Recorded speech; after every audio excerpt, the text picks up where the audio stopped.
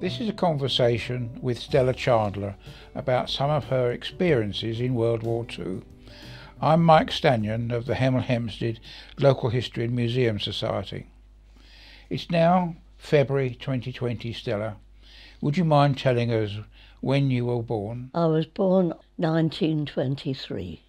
And what age were you when you left school?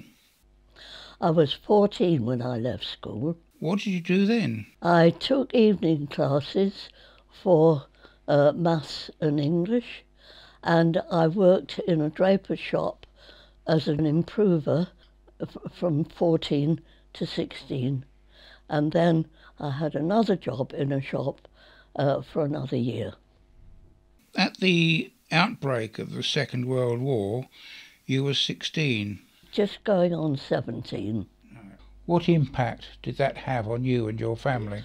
My father was in the Air Force and had just come back from Egypt, and he was posted to Manston Camp just outside Margate. So my mother bought a house, a small cottage near to Manston Camp. So what happened when you became 18 years old? My father was then posted in the Air Force to St Athens in South Wales. So my mother got rooms in Barry Island, and I moved with my mother to Barry Island, and then I got a job in a shop in Cardiff, and went by bus from Barry Island to Cardiff each day to work. Yeah. Why did you move from Cardiff? My father was posted to Cranage Airport near Holmes Chapel in Cheshire, and so I went with my mother, and my mother got rooms again in Holmes Chapel. I then worked in an ironmongery shop, and the ironmongery shop sold all the things that farmers needed, such as nails, barbed wire, Wellington boots, all those sort of things, plus 4 candles. Can you tell us how you were called up? What options were you given, and what did you choose and why? I had a letter to say that I was called up and I had to enlist in either the Air Force, the Navy, the Army, nursing, or the Land Army. And I felt, as my father was in the Air Force and my brother was in Greece in the Army, I felt it was better to stay in England, and therefore I joined the Land Army. Why didn't you go into nursing, Stella? Well, although I'd done a first aid course, I didn't like blood. Right. When you first went into the Land Army, what did you do? You had a training course? I was fortunate to be selected to go to Rees Heath Agricultural College. What did you do there? It was quite a rigorous training. We had lectures in the morning, and then in the afternoon we did practical work. We learnt about arable crops. We learnt about animals, about cows, horses, pigs. You received a first posting to go somewhere.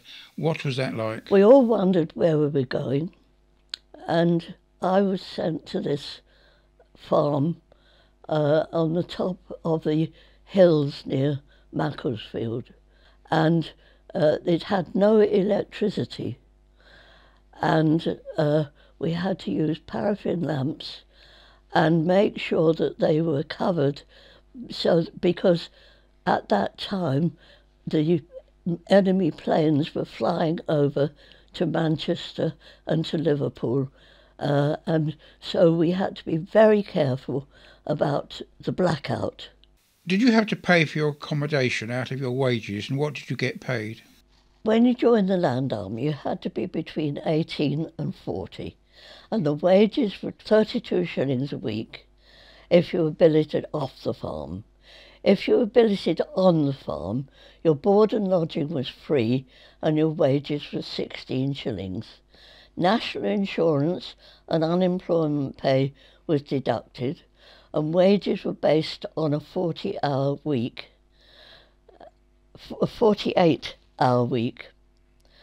and overtime was 8p an hour.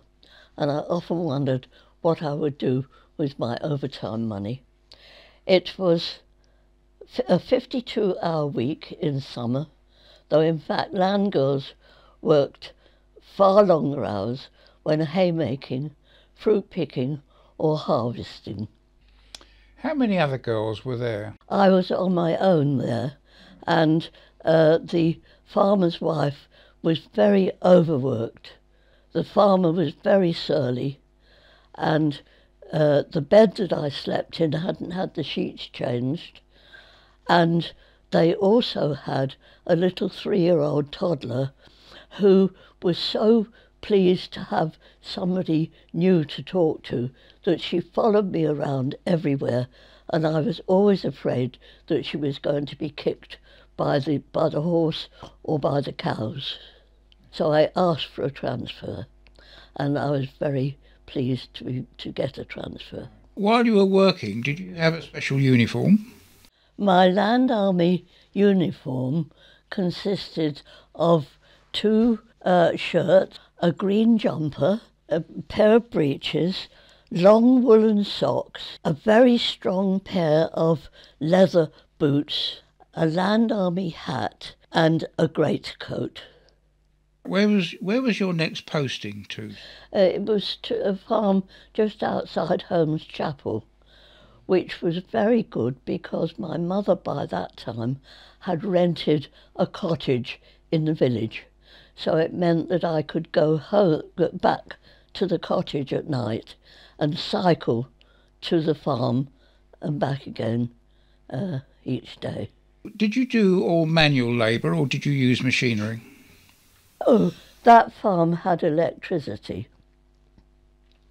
and milking machines were coming in and being improved upon at that time. And so I did a short course and learnt how to use a milking machine, which was very much easier than milking by hand. What sort of jobs did you do while you were there? It was general farm work, milking, mucking out the cowsheds, and manure spreading. I watered the horses, carrying buckets of water from the well. It is amazing how much water a cow needs every day. One day, I forgot to speak as I went behind a horse. She lashed out with her hind leg, and I went flying across the yard. I was kicked on the thigh, and the pain was excruciating. However, I was young and very fit, and apart from bruising, not badly hurt. Did you make any friends while you were in Holmes Chapel? Yes, I made a friend of Ethel Bell, and she was very kind to me, and she took me back to her farm, and her mother made me welcome. Did you keep a diary at all while you were working there? Yes, I've got the diary. Could you read us 1 or 2 extracts, please? I'd be delighted. Monday, January the 4th, 1943. The red cow in the loose box is down again. We had her up on her feet by means of the tractor and a pulley, but she is very weak and her milk has dropped off. It has been sleeting most of the day and very cold. The shippons were not very warm and the cows have not given the usual amount of milk. What's a shippon? It's a Cheshire name for a cowshed. Right. Tuesday, the 5th of January. Snow on the ground this morning, and it has snowed all day. We put the bull into the loose box and have moved the red cow into the bull box. She is lying stretched out, and Jim has sent for the vet. Snow prevented much work, but we have blocked the empty space in the barn with bales of straw. It makes it dark, but it's much warmer. Also, we brought the swath turner and the hay rake inside. What's a swath turner, Stella? It was for turning the hay later on when they cut the hay. Tell us about your free time. How much did you have and what did you do? By the time you went home, you were rather very tired, but my friend Ethel took me to young farmers' clubs once a week, and also I went to cattle markets where they were judging cattle and looking generally at farm animals. Now, you told us you went to 2 farms. Did you go to any more after that? I worked on that farm for about a year, I think it was, and then in the village I met Mr. Cross, who had a farm, but he turned it into a market garden, and he wanted a land girl, and I thought it would be a good idea to do something different. So I went to work for Mr. Cross at, it was called the Limes, and that was at Sproston. Was that very different to the other 2? The work was very different. Mr. Cross had ploughed up much of his land and was using it to grow vegetables for sale at Crewe Market. He had a horse, several cows, hen coops, an orchard and beehives. My work was far more varied and interesting. On my first morning, I was set to weed rows of spring onions. I bent to the task all morning and felt pleased to see the neat rows. But when I straightened up to ride my cycle home, I was so stiff I could hardly move. Twice a week, we bagged up vegetables according to the season. In winter, it was potatoes, carrots, beetroot, cabbage, sprouts, cauliflowers and parsnips. In the summer, it was lettuces, radishes, parsley, spring onions and mint. We grew flowers, and I loved bunching the sweet peas, the calendulas, the dahlias and the blue scabious. And it was very necessary to have flowers because life during the war was so drab that people were glad to have flowers to make life a little more cheerful. Have you got any memorabilia about your time in the Land Army? Well, fortunately, I have. I have my Land Army breeches, and it shows the War Department label on it, and it's very comfortable to wear when you had to bend over and do your work. This is the coat I had to wear when I was milking the cows. It was necessary to put this on when you went to milk the cows because the cows might do a whoopsie while you were milking it.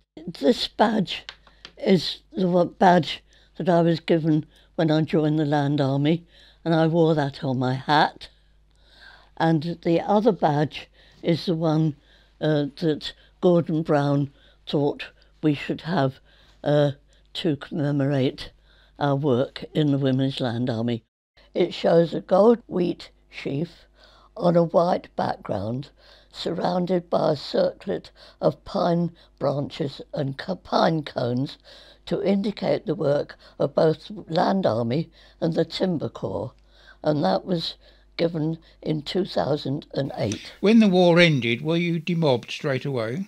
No, we had a letter asking land girls to stay on because the country still needed food and the world still needed food. And so we were asked to stay on until after the next harvest. And so I stayed on, and I left in April 1946. How was your service and contribution to the war effort recognised officially? I received a letter from Queen Elizabeth, and she said, "By this personal message, I wish to express to you my appreciation of your loyal and devoted service as a member of the Women's Land Army from the 9th of November 1942 to the 27th of April 1946. Your unsparing efforts at the time when the victory of our cause depended on the utmost use of the resources of our land have earned for you the country's gratitude." Signed, Elizabeth R. Stella, thank you for sharing these experiences with us. The work that you and others did on the home front was an important contribution to the war effort, less dramatic perhaps than the fighting and battle scenes often portrayed in films and documentaries, but nonetheless vital in ensuring the survival of the nation and eventual victory. Thank you.